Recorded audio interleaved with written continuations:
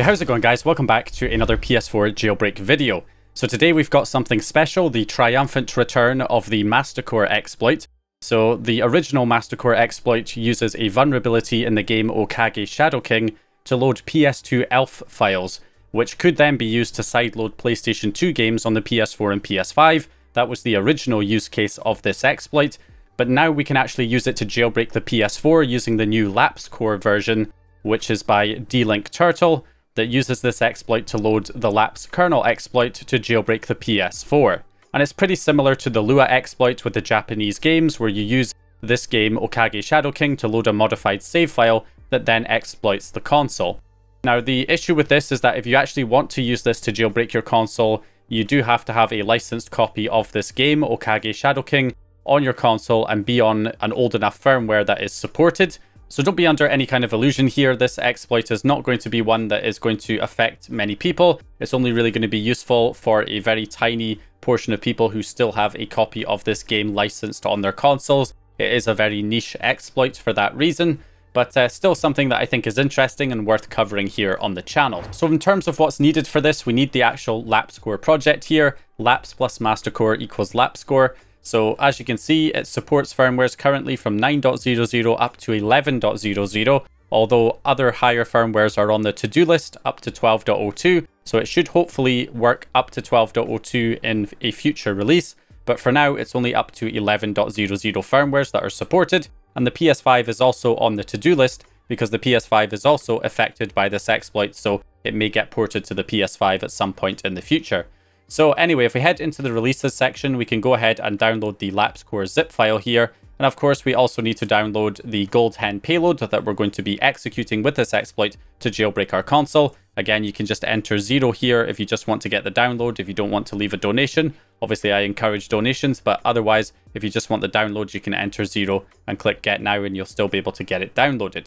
So once we have that copied over to our computer, we also need the save file that we're also going to load onto the game so that it can load the save file that runs the exploit. So there's two versions of the save file. There's the USB loader. These are from Macaulay, the original developer behind this exploit. So you've got his USB ELF loader and the network loader. The network loader lets you send the payloads over the network to execute. And of course, the USB loader loads them off a USB drive, which is what I'm going to use because I think that is generally the easier option. So if we open up the LapseCore zip file and go into the bin folder, we have the different ELF files to load the exploit on the various different supported firmwares. So my PS4 is on 10.01 firmware right now, so that's the ELF file that I'm going to extract to my desktop. That's the one I'm going to use. So pick the ELF file that corresponds to your PS4's firmware version, and we should be good there.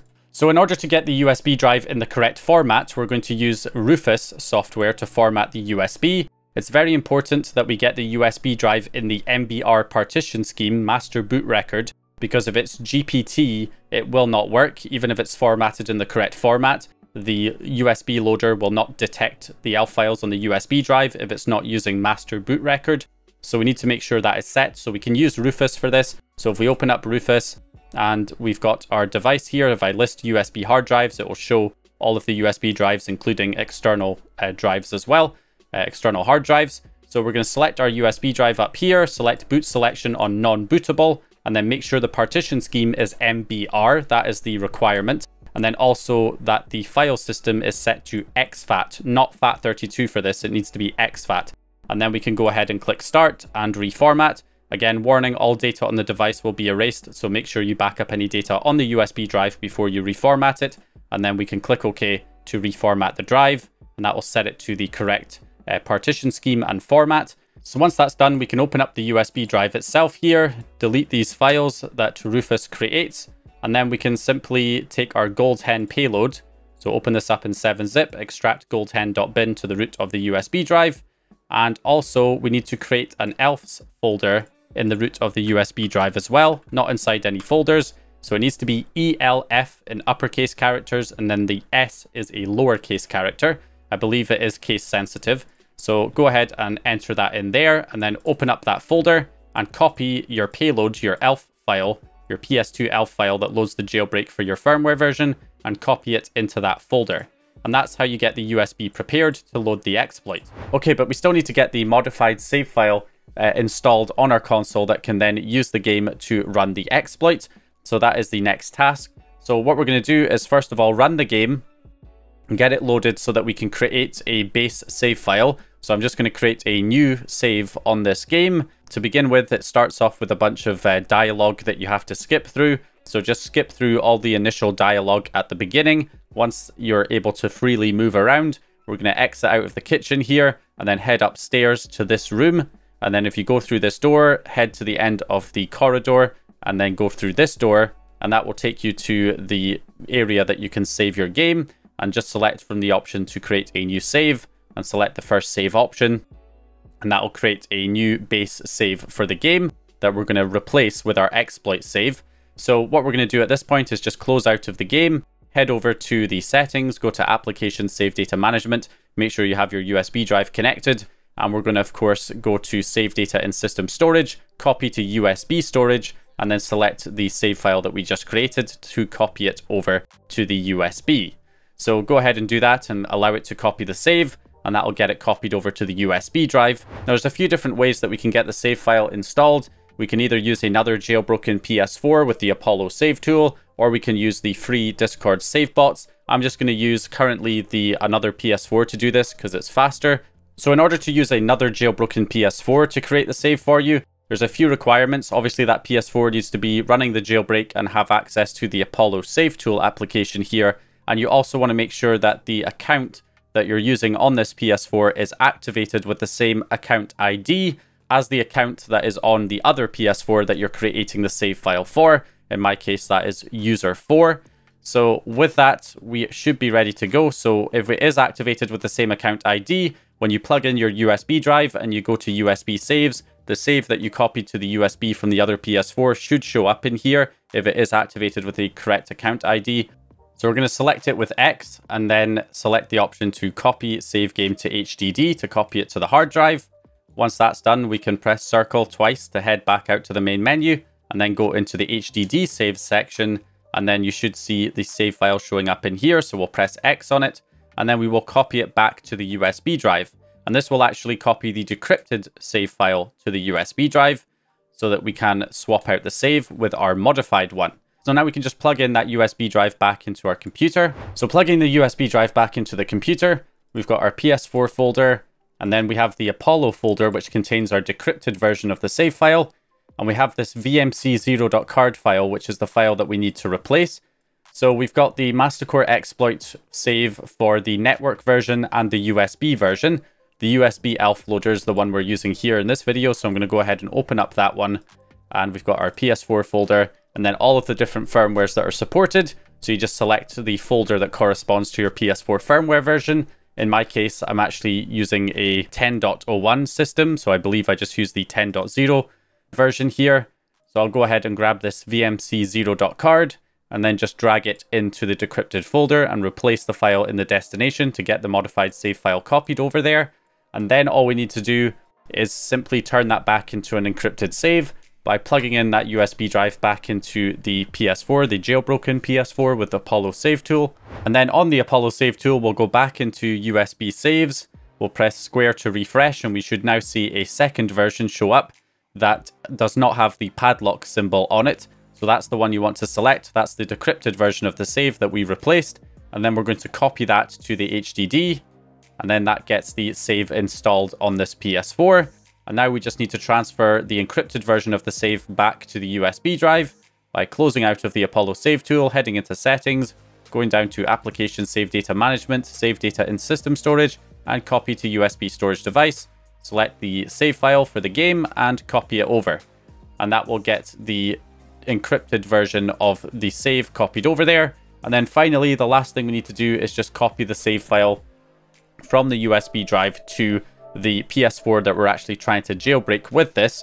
So we just plug that USB drive into the other PS4, go to Application Save Data Management again, save data in USB storage this time, and copy it to the system storage of that PS4, and that gets our modified save file copied over. Of course, the other option is to use the free Discord save bots, like the HTOS Discord server, which I'll leave a link to down in the video description. You can join that server and head to the HTO section and then simply find a save bot that is active, and then you can click Get Started or Create Instance, and that will go ahead and create a new thread. And then you can use the /decrypt command to decrypt the save file that you basically upload to Google Drive.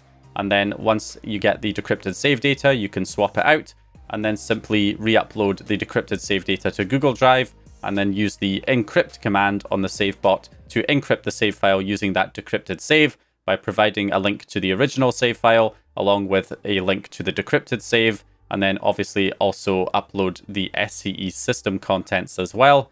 And then that will go ahead and re-encrypt the save file. So that's another way that you can do it using free Discord save bots without having to have another jailbroken PS4. So that's a couple of ways that you can get the modified decrypted save turned into a working save for your console. So let's go ahead and give this a try. So we're going to run Okage Shadow King. We'll tell it to update later. So the save file does not trigger on launch of the game. It triggers when you go to restore your current progress. So if we press the start button, we select restore game, and this should then run the remote loader. Now sometimes this does crash, but in this case it worked. There we go. So it now says, do you want to load the Mastercore lapsed PS4 10.01.elf, which of course is D-Link Turtle's elf file that then runs the jailbreak. So I'm going to say yes to run it, and we'll see what happens. Okay, this time it was actually pretty fast here. We actually get the PP pwned message showing up, and then the payload transferred from the USB to the hard drive and then executed. And we now have Gold Hen successfully loaded using the Mastercore exploit. Payload successfully loaded now showing up. So we do in fact have this working. Our 10.01 system has been jailbroken using this game. Rather than, any of the other methods, we can actually jailbreak using this lapsed core exploit. Another indication that the exploit is loaded is that your controller will start lighting up like a Christmas tree, although once you exit the game, it will go back to normal. So if I go ahead and exit now, you can see we've got our Gold Hen cheats menu showing up, and we can close out of the application, and it should be good. So we're not crashing anymore, which was one of the issues with the original version, is that it was unstable. That stability seems to have been resolved now, and we're no longer crashing. So yeah, we're actually stable running Gold Hen with this exploit. And as you can see, we've got the Gold Hen menu loaded. So we have fully jailbroken our PS4 on 10.01 firmware using the lapsed core exploit from D-Link Turtle. Okay, so now let's take a quick look at the network loader. So I've gone ahead and swapped out the save file for the network loader version of this exploit. So if we go ahead and wait till this loads up, we can press the start button. I'll restore game. And when I select restore game, instead of loading from the USB, we'll get waiting for a PS2 elf payload. So that's waiting on the network. So on my computer, I can just use the Mastercore elf loader, which will be linked in the description. We can just run this program, and then we select the file, which is going to be our lapsed elf file. So I have to select it here. So I'll go ahead and select it right here and open it. And then finally, we also need to enter the IP address of our PS4. So 192.168.137.80 in this case. And we'll go ahead and click load. And when I click the load button here, what will happen on the PS4 is it should try and load that elf file. So there it goes, it executed it.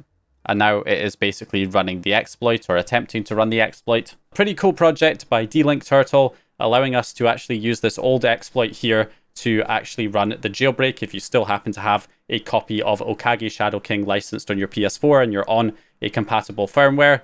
You should be good to go. Hopefully other firmwares as well in the future. So yeah, anyway, just wanted to cover that real quick. So hope you guys enjoyed this video or found the information useful. If you did, please leave a like and subscribe as always, and I'll hopefully see you guys in the next one.